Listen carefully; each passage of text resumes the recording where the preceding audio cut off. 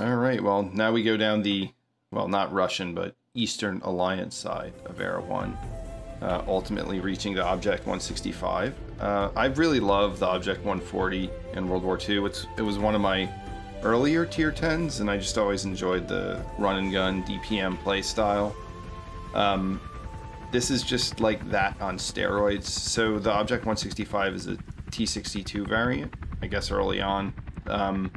So you get better everything than the T54 that comes before it. You get better, you know, DPM that pens and hits more hit points, more mobility.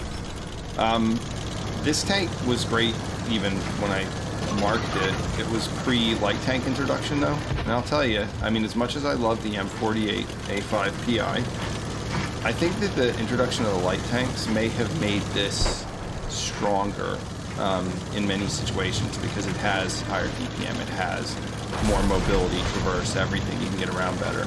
So I haven't played this much since I marked it, but I did take it out once against light tanks and actually ended up having a really good match because I was just able to get around and counter them. So the tank likes to catch on fire if you get shot in the face, so be careful about that. Otherwise, it's pretty solid. You know, it's like the quintessential Russian medium. As we get into Era 2, you're going to see that it starts with the T62, which kind of stinks, and then you get into the heavies. So to me, this is actually like the top alpha tank of the whole Russian experience in the game. Mostly because even though the T62, I mean, probably could beat it because it's got more hit points than an Era 2 tank, this is top of the heap. You definitely feel that power. So, you know, I'm being a little cheeky here. I can see people scooting across, take a couple shots. You know, watch the guy get blown up in front of me. That's great. Not going so well, is it? Right. So I don't have too much cover here. I mean, there's some people in B or D1, excuse me. That's kind of a tough place to be. You really can get picked off without being able to see or shoot. Early on in Cold War, I used to go there and found it's not a very good position. But where I am here, it's a lot more flexible, and so we're going to see what we can do. We're going to take some shots. Not ideal. It's a little dangerous to peek out onto behind that wall, but I was trying to see what I can do. They're pushing. I bounce. It's not the best thing ever, but I'm going to back up. I'm going to get out. That's, again, a nice thing about this position is that you have a lot of flexibility. See where we can go as not to get completely destroyed. We're down 2 tanks, but it's still early, so we're going to see if we can bring that back in. One of the things about this tank you need to keep in mind versus the 48 will bounce a lot. The armor is actually very reliable, especially when you get the top turret and you have all that gun depression.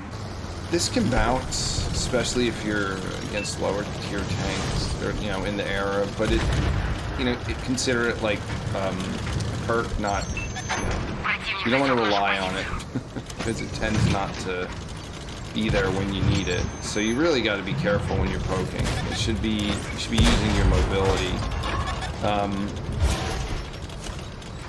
This continues to not go great, but we're just gonna be patient. That's the other thing in Cold War. A lot of people go, oh, Cold War's very campy. It can be. I think we got to keep in mind though is that in Cold War you need to be patient because True Vision, if you just drive out, you get punished really hard. So what you want to do is just put yourself in positions where you can shell out damage without taking it. That was a lucky shot. It's Cold War. It is almost even somehow. You know, it's good. We're gonna sit here. I guess try and shoot this guy. Shoot the bridge instead. This tank is actually really accurate. Oh, that was a nice shot by him. But you know, the thing is, like, you're shooting 500 to 1,000 meters sometimes in Cold War. So try not to get too salty when you miss. If you're shooting from that far away. I'm gonna swing around. It looks like most of their team is in the ABC line, so I'm gonna try and swing around here. I'm not really having a great match. Certainly not in marking territory. The mark for it is about 5,000.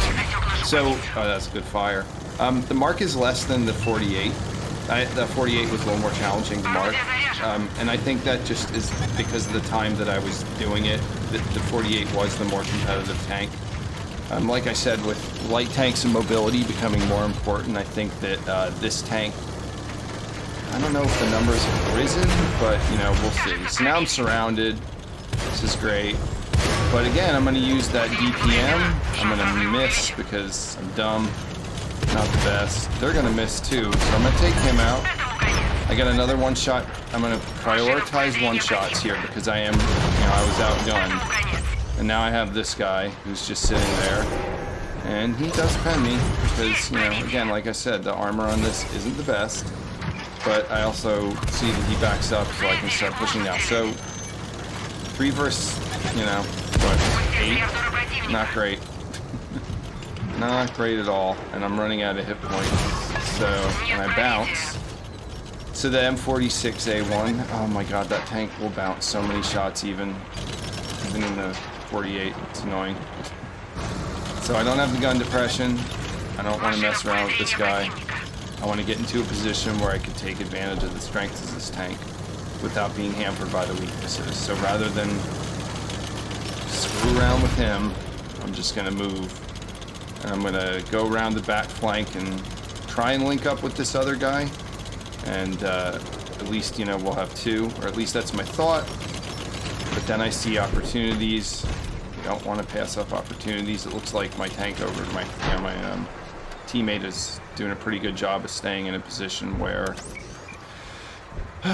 he's somewhat protected. I wish that had, you know, obviously penned, but I'm just going to take him out from far.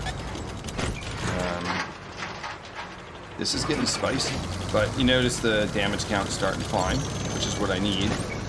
So we'll take that shot.